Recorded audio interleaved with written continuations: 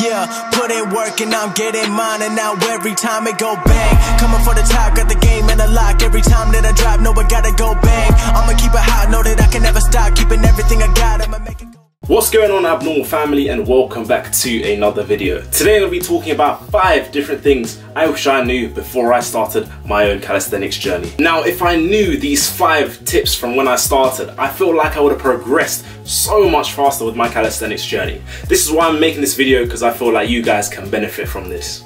Tip number 1, mobility. Mobility is key, guys. If you're not mobile, you can't build strength in full ranges of motion. When I first started calisthenics, I used to play a lot of football prior to it, so I was very stiff. I didn't really care about mobility. All I cared about was getting strong and muscly. That's all I cared about. I didn't care about stretching or working on my mobility, and that bit me in the butt, literally. The further down the line I went as my strength advanced, and I wanted to learn these more advanced skills, especially when it came to handstand work, any overhead pressing motion work.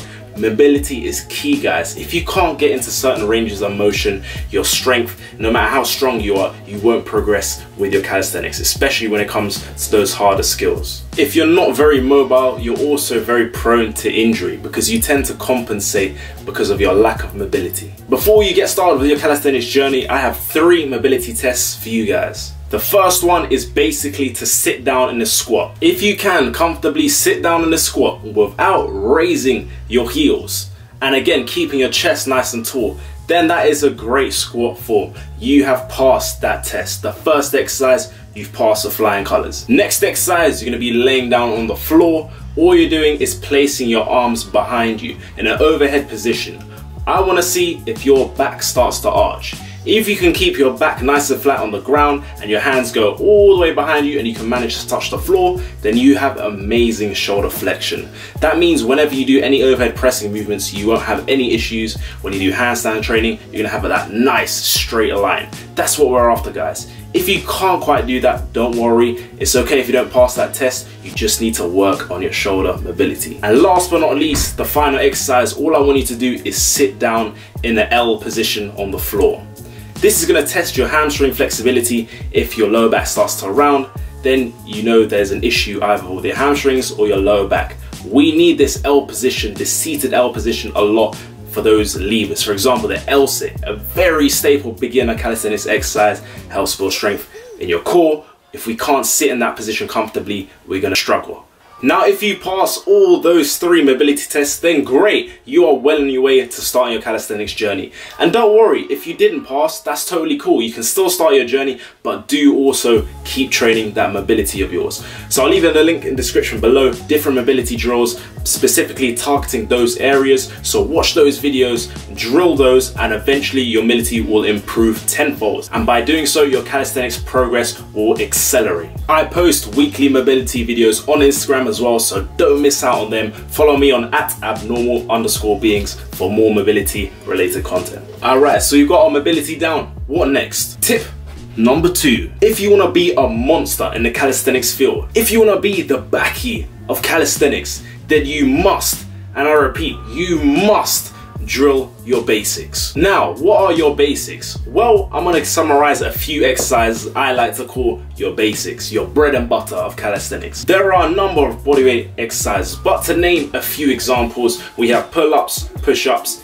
dips, planks, squats, lunges, you name it. There's so many different basic bodyweight exercises for you guys to master before you start learning those more advanced exercises. We need to condition our bodies. We need to condition our wrists. Very important when it comes to calisthenics. We're going to be putting a lot of pressure onto these wrists. Our elbow joints, especially when we're learning those levers, these need to be very strong, and we can condition these guys by again drilling our basics. A great way to do this as a beginner is again to run a circuit. So pick around 5 to 6 bodyweight exercises that you find challenging yet you can still do, and again just do that in a circuit fashion. So do, let's say for example, a few set of pull-ups, as many as you can, then go into dips, then go into push-ups, and after that go into squats. Just run a little circuit for you. Do it as many rounds as you can for around 20 to 30 minutes, then take a rest. And the guys, I'm telling you now, that's going to help build up those neurological pathways so you can actually perform those exercises with great form and technique. And it's going to help condition your bodies,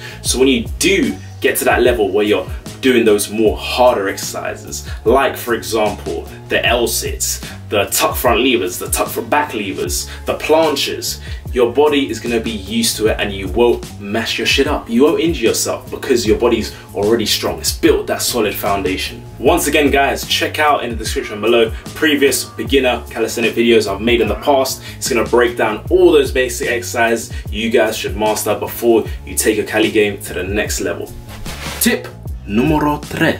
We need a plan of action. We need to structure our workouts. How you do this is up to you. Back in the day when I first started, I used to write down all my workouts on my phone. Had my notes up, just typed in the session I would do on that day. Again, the goal is obviously to try and better your performance each week. By writing down your workouts, one, you're creating discipline, and also you have a form of control. You can track and progress how you're doing. You want to be progressively overloading. By doing this, you're ensuring you are going to get stronger and you're going to improve your calisthenics. An example of progressively overloading is, let's say your first week of calisthenics, you can only do 10 push-ups. Well, set yourself a goal. Next week, you're going to aim to do 12 push-ups in a row. By making those small micro goals, you're actually seeing results, seeing progress, and you won't be disheartened when you're like, oh, why can't I do all these crazy movements yet? It is also a game of patience. This does take time, guys. I've been training now for 8 years, and I'm still not at a crazy advanced level. I can do a lot of things, but again, it does take time, guys.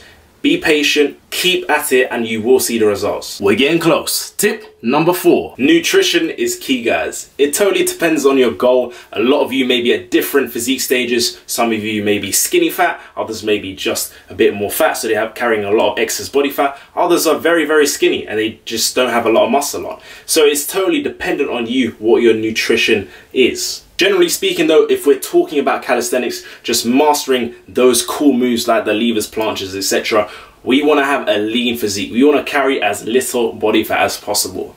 Remember guys, the lighter you are with calisthenics, the easier these body movements become. On the other hand, if you're someone that also wants to build a physique with calisthenics, you're relatively skinny, you want to build muscle, then your nutrition may look more calorie dense. You have to intake a lot more calories because you want to gain size. You want to build muscle and gain size. So again, it depends on your goal, how your nutrition is going to be set up like.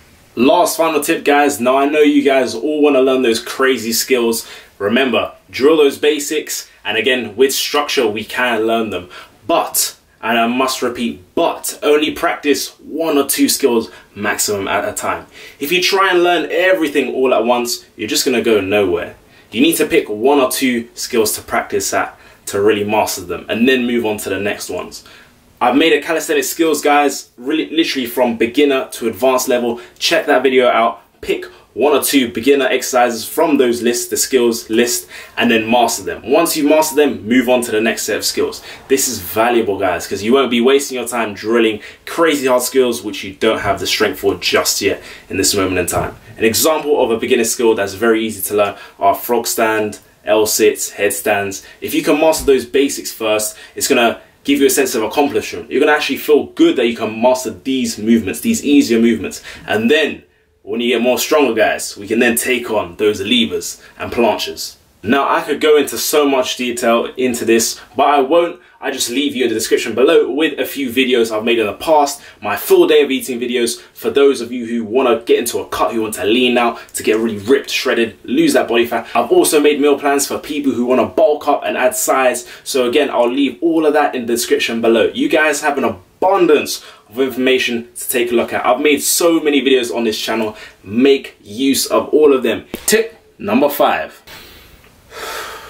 Patience. I get so many questions of people saying, oh, how long will it take me to master this skill? Oh, how long will it take me to look like this? Guys, I don't know the answer. I don't know. There's too many factors that determine that. The main thing you need to have is patience. This is a game of patience. Calisthenics is very humbling. Rather than worrying how long everything will take, Just enjoy the process. Enjoy your training. Appreciate that you're learning a new skill and you're actually progressing with your training. By doing this, you won't rush things and risk the chance of any injuries. You also won't beat yourself up if you can't achieve a certain skill within a certain time. So please guys, have patience, enjoy the process and trust in it. You have so much time to work out in your life. The goal for me is longevity. I want to be able to do planche when I'm 70 years old. I want to be pain-free when I'm way older. That is the ultimate goal, guys. So please, be humble, be patient, and enjoy the journey. Whew. That's a lot of tips, guys. But now I hope you have a better understanding on how to start off your calisthenics journey.